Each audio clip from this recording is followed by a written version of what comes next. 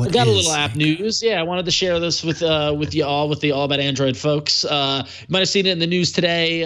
There was an app about a year ago that came out called Anchor that was kind of a audio-based app. Well, today they released their second version of their app, which the Verge compared to Snapchat Stories for audio, but it's way more than that. And I've actually had the pleasure. I've been consulting with these guys for the past month or so. I've been doing helping them with some of their content development, and it's an interesting take on audio. It's they're the founders of the company's mission is to kind of reinvent radio. So it's not quite podcasts, but it's not quite radio. It's a little in between, and it's got some really cool features. Like here in the video that Brian's showing is actually a visual like.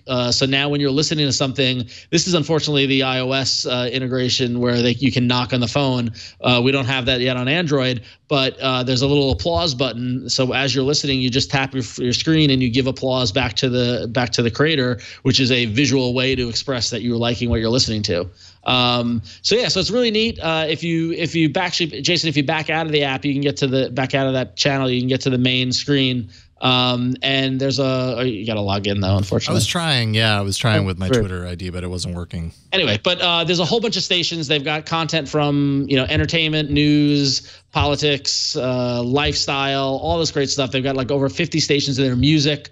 A really cool Spotify integration where you can listen to people talk about the songs, and then it goes right into the songs if you're a Spotify member, and you can hear the full songs. If you're not a Spotify member, you can hear 30 seconds.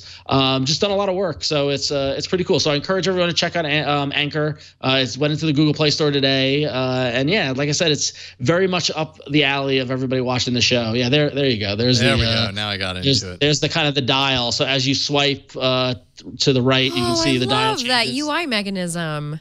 Yeah, it's really the design is really kind of they've taken material design and iterated on it in a unique way that I haven't seen in any other app, and that's kind of one of the reasons. He's listening, by the way. Sorry, Jason Howell right now is listening to a woman talk about how it's perfectly safe to drink Capri Sun. Yeah. So, and you can give us some applause. Yeah. So, it's really great. And they do a great job of caching the audio. So if you're listening to it on your commute, you throw it in your pocket. If you get on the subway or go underground or whatever, the audio doesn't necessarily stop. Sometimes it does if you run out of the buffer. But they've really put a lot of thought into this next version of the app. It's really a next level. It truly is a new version. And I've had a blast. I've been producing some of the audio that's on here, some of the stations, and they've got some great stuff. So nice. Yeah. I am very curious to check this out because I have to say Snapchat has become sort of like my confessional, but sometimes I don't always feel like doing a video. I just want to I'm going to string together thoughts, let's say from a day maybe, of interesting tech announcements. Like it'd be great to just be able to quickly put together a feed like throughout the day of my thoughts. And then wait for the applause to come in. Yeah, exactly. That's exact. Yes, and then I would be completely validated as the person. This app is for me. And that's the cool thing actually is that there's a bunch of stations in there that are like produced, like I'm doing iFanboy, my comic book station in there, and there's some other like kind of pros. But actually, Jason, if you go back to the app and hit the record button, anybody can start a station. So if you have anything you'd like to say, you hit that pink button there or that red button down there, and you can either start recording with your mic. But if you swipe to the right, there's a bunch of audio clips that are already in there from like news bites of the day and things like that. So that way if you want to be like, I have a response to this person who was on NPR today.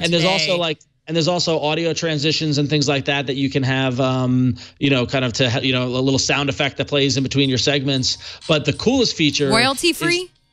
Yes, royalty free. They're all created by the Anchor staff, so they're all legal and it's all good. Okay. But the neatest thing is that there's actually a call-in feature where, Jason, if you back out and go to if you go to another station, go back to the main menu and just listen to something. Just listen to anything. There you go. That's my buddy Wolfman. Down in the bottom left-hand corner is call in.